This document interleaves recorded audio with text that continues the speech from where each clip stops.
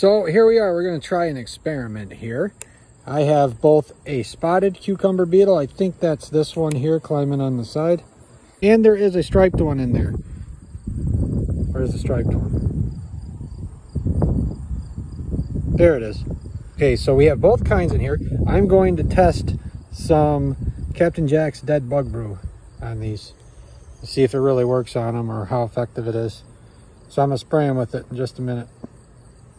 Got air holes in here, they'll be able to breathe. Rinsed it out real good so they won't get any Gatorade on them or whatever this was. Okay, I'll be back.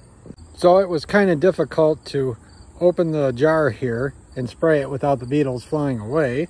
So I had to turn the camera off for that, but rest assured they've been sprayed, and I tried not to spray so much. There's a little bit down in the bottom there, but I tried not to spray so much that it would drown them. So, you know, I want them to eat this or walk across it. It's supposed to be a contact killer. It's supposed to kill them on contact or if they eat it or sooner around contact. Now, it doesn't have cucumber beetles listed. However, it does have beetles listed in general.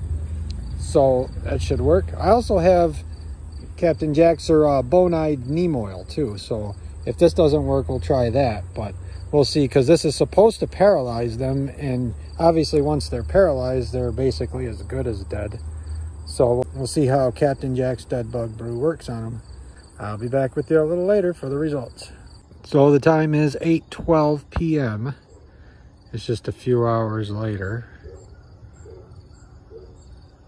Here we have a couple dead cucumber beetles. Spotted one is dead, and the striped cucumber beetle is dead. Would appear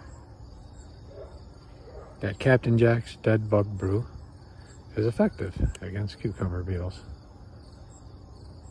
I'll try another experiment again just to be sure, but as of right now, I would say looks like it was effective.